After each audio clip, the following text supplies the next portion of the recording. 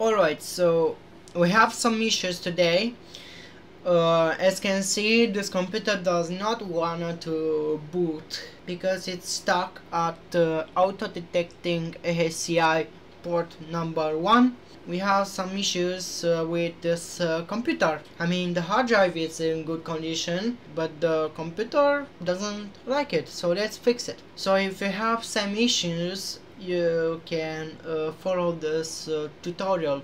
So I'm going you can try another hard drive at this time by putting, another hard drive laying around like this Seagate 500 gigs momentous fin, or some SSD, or whatever you have at your hand, and try to see if the hard drive it's being recognized by your computer. But if it doesn't, then you have a problem with your storage controller. If the hard drive is recognized, then you have partition issues with that problematic hard drive, or maybe your hard drive is faulty, or if you don't have another computer to test the suspecting hard drive, well, you can try to configure one setting in BIOS. But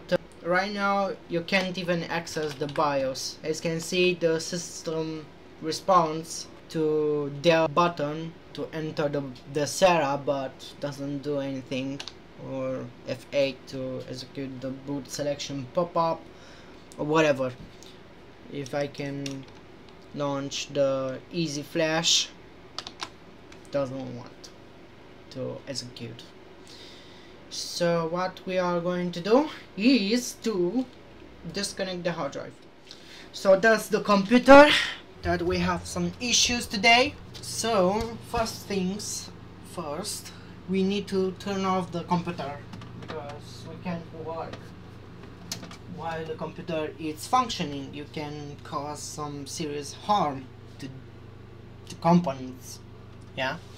So I'm going to take out the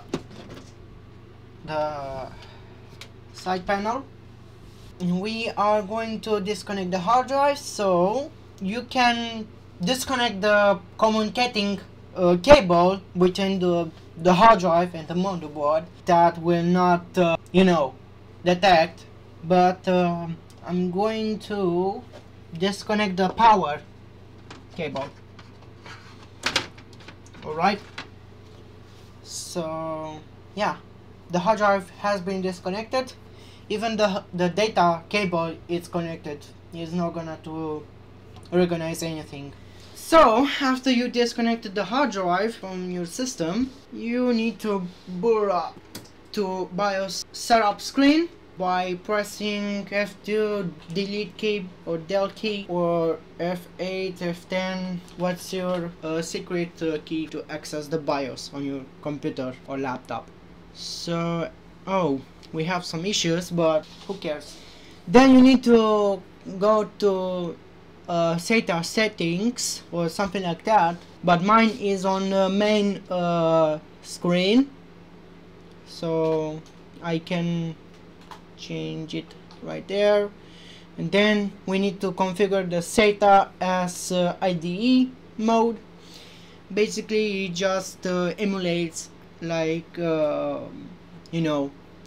hard drives, but it's on SATA, and works a bit differently than HCI. Or if you don't have on main screen, you can take a look at advanced or boot or whatever to see if your BIOS has SATA settings or storage settings. So after you have configured as IDE mode, you can exit and save by pressing the F10, or you can go to exit page and then exit and save changes. And now you can connect your hard drive but I will go ahead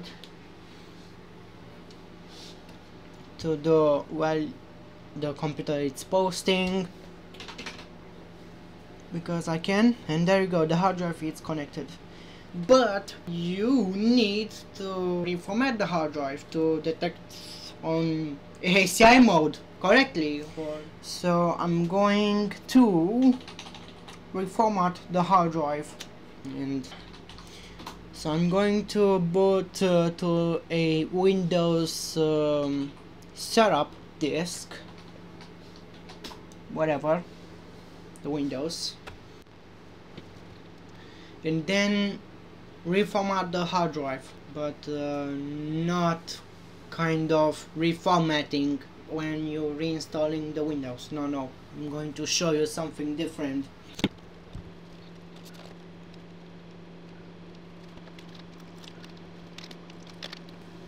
Alright, so the Windows setup disk has been loaded, and you need to configure your language and keyboard type, alright, and then press a key combination Shift and F10 to show a command prompt, and you need to type disk part.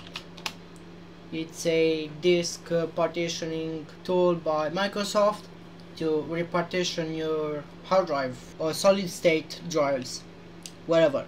So you need to type list disk to show some drives detected in the system, and there you go, we have the disk 0 is the hard drive, because we have 74 gigs, I mean 80 gigs, but in the operating system shows that. And disk 1 is the stick which I'm booting from. You need to select the hard drive to format, I mean the questionable hard drive, and there you go, by cell disk or select disk 0 and clean. Now before you are erasing that hard drive, you should really back up right now onto another hard drive, or at least image that hard drive using some cloning software, for example Clonezilla or Macroom Reflect, or whatever the software you are using to do this process, to avoid losing important data if you have some irreplaceable important files, to clean everything or to erase everything. And if we type list disk, once again we have free 74 gigs. It means the hard drive is erased. But there you go. But then you can reboot your computer and change it back to HCI mode to see if the hard drive still detects in HCI mode. And there you go.